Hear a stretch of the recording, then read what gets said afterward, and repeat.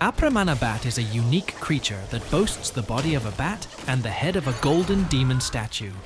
You can encounter him in Bitter Lake, but be cautious. If you defeat the final boss of Chapter 3 before locating him, he won't appear. This formidable foe utilizes poison attacks, calls forth minions, unleashes strong ranged strikes, and executes devastating flying smash maneuvers.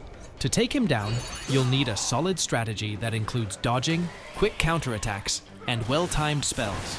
Don't forget to keep healing items handy to manage poison effects during the battle.